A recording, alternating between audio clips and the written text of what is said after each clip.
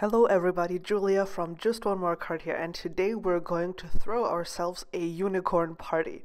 Yes, you heard right, we're going to do a unicorn party because, if you can't be anything, can't be a unicorn. So I'm going to be using these stamps by Stamping-Bella. They're absolutely amazing. And I'm going to be using my Stamp-A-Ma-Jig to help me line up these images because they're rubber stamps, so I can't see through them like through clear stamps, and I want to make sure they're somewhat even. Even if it's a wild party, they should just still sit on a somewhat even line. Okay, so I'm using my Stamp-A-Ma-Jig, stamping the first image, and now I need to mask that image. And I had prepared the mask, but what I hadn't realized, I had stamped on the wrong side of the masking paper. I should have stamped on the white side, not on the blue.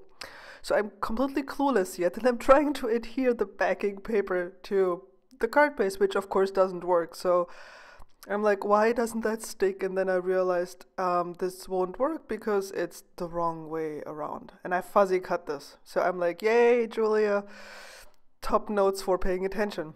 So, I mean, I don't give up easily. So I just used the sticky piece of the masking paper to hold down the backing paper because I had fuzzy cut that stuff. I would not let it go to waste. So I just kept doing this, lining up my stamps with the Stamp-A-Ma-Jig and stamping out the rest of the unicorns and using the rest of the backing paper to mask everything. And you can see that worked out rather well. It's not really reusable, but who cares? Alright, now for the actual coloring that I'm doing, I'm using my Polychromos pencils. You can use your Prismacolor pencils or whatever your preferred coloring medium is. And my goal was to make sure that I could see the different strands of hair. I really wanted to give this some dimension because the unicorns themselves will basically remain white. I'll just add some shading to them. So I needed their hair to really, really stand out. So I'm going in rainbow colors here through the different unicorns. And the principle is always the same. I'm drawing in the basic shape. And then I'm just going to blend from dark to light and doing this in several layers. I'll play some music for you while I'm doing this coloring process.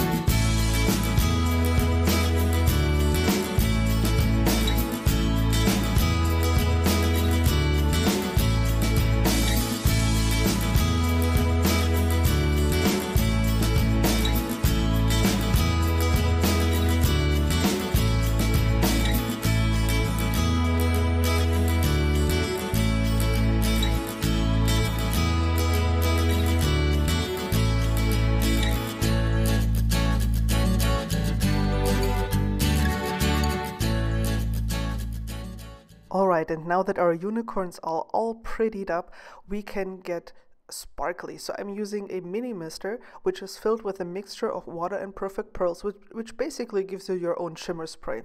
And I'm generously spritzing this because the pencils are not water soluble, so I know it won't run, and this will give me a really beautiful shimmer.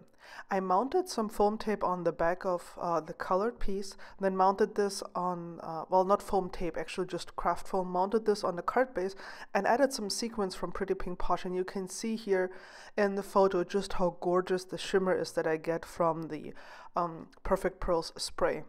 And I think for a unicorn card, this is like the only way to go. You need lots and lots of shimmer. So this was just a really easy coloring project that allows you to go really nuts with bright and happy colors. I hope you've enjoyed it. And if you want to see more videos in the future, please subscribe. And if you like, leave me a comment. I'd love to hear from you. Bye bye.